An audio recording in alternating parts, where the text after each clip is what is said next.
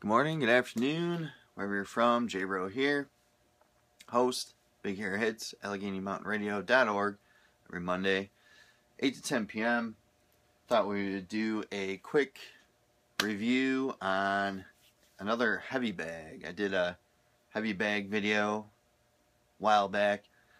It was just an army bag stuffed with clothes to simulate the traditional heavy bag, just hangs from the ceiling and whatnot. This one's different. It's called the Wavemaster by Century. Can't see it from there, but it says Wavemaster right here. And the unique thing about this guy right here is I'm going to run my hand over it. Can't see my hand, but it's going up and down. It doesn't hang from the ceiling. There's a base at the bottom right here. And this base is filled with water. And the base technically goes up to about right here, and there's a cap on the top. This piece right here lifts off. Take the cap off and you can fill it with water. That's what I did. I've heard other people fill it with sand or rocks, whatever that's going to make it heavy, right? And the advantages of this bag right here over a traditional heavy bag is, number one, the surface is kind of smooth. So, and I know some traditional heavy bags nowadays are still smooth, but some are still canvas, like that army bag. So canvas may tear up your hands if you don't do your knuckle push-ups. Another advantage here is that a traditional heavy bag hangs from the ceiling.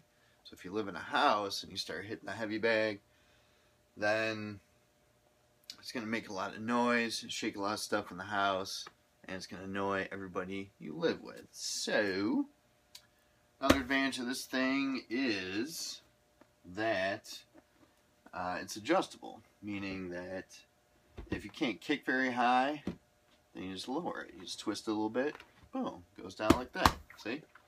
So that way you can get your knees up in there. I'm not going to demonstrate some kicks just because there's water on the floor right now. I'm in my basement. But, I mean, if you were to kick, just go really slow. Boom. Roundhouses can go up there. Boom. Front kicks can go up there, like so. Front kick. Push kick. Knock it back a little bit. And let's pull it back some, because it's sitting in a puddle right now. And so if you think you're going to maybe spar with a taller guy, or girl, whatever, then see, way up here now, so you can boom, up, down there, up here. So it's padded with some kind of foam on the inside, so it's got some give. I've hit some heavy bags where it feels like it's hitting cement, so you don't want to hit those, but I recommend it. I paid $100 about 15 years ago, so, and it still holds up very nice.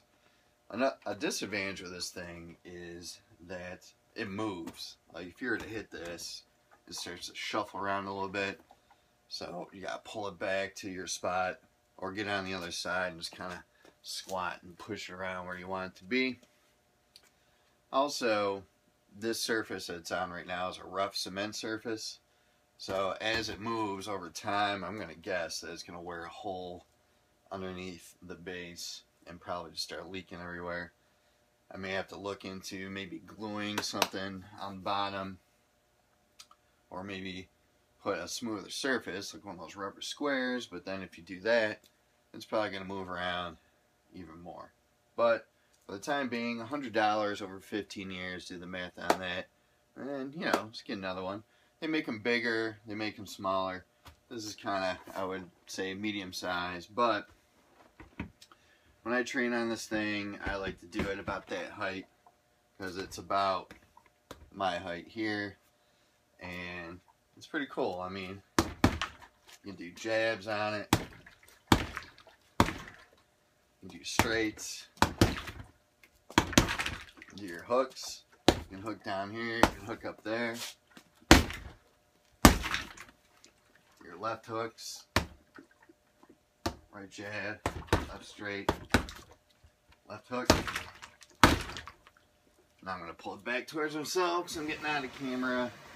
and the puddle is making it slide some. But, and such as a traditional heavy bag.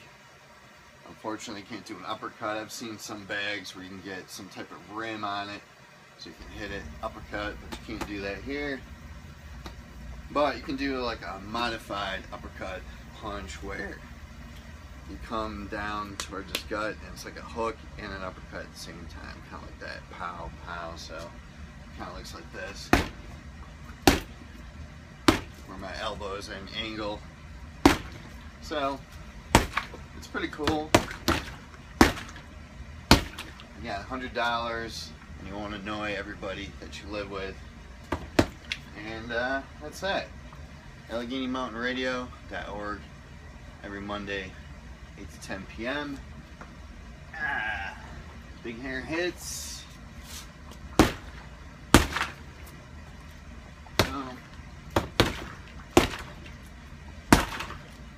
Alright. Peace, ladies and gentlemen.